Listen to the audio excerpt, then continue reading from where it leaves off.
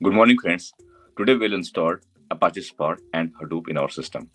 So let's start this installation. Just go to the Spark official site. By clicking this, I will provide this in the description.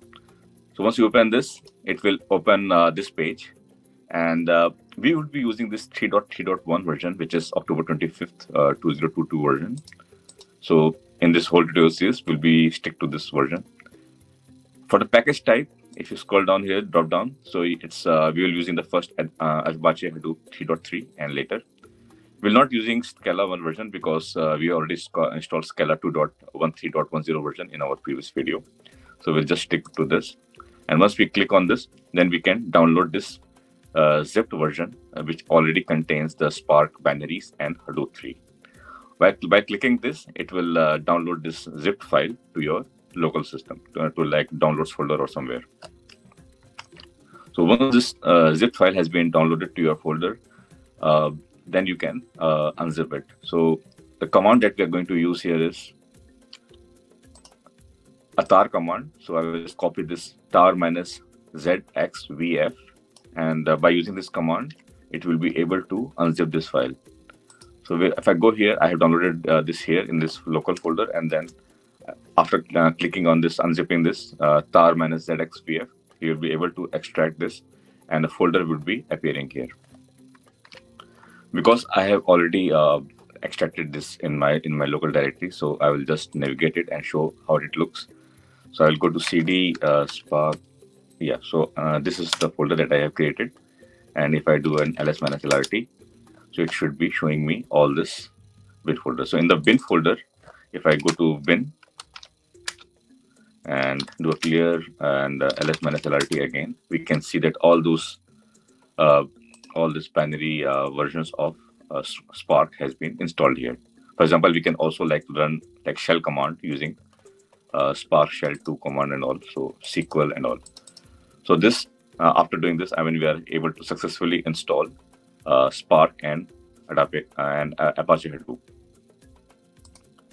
So once we are done with this installation, we need to set the environment variables.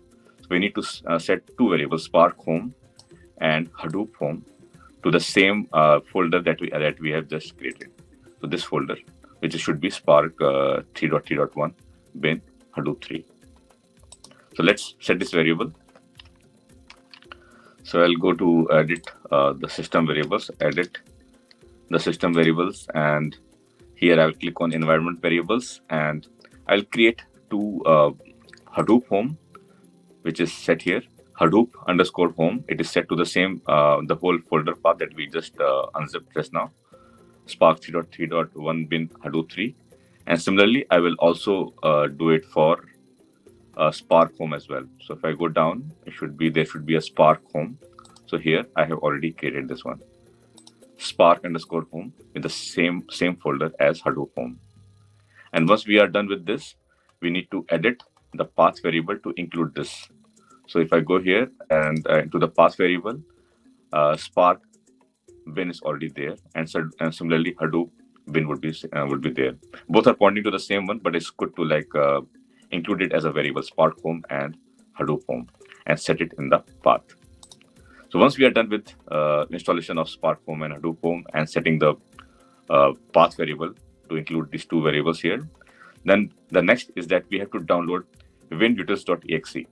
This is only needed for Windows OS. We are using Windows OS, so we have to download this winutils.exe and place it in our bin folder.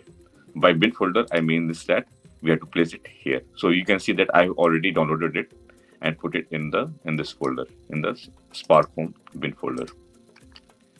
Okay, so this is required. And for the exact location or the URL link, I will put it in the description. Now, since we have installed Spark and Hadoop in our local system, now let's verify the Spark installation by running some command related to this Apache Spark in the next video. See you all in the next video.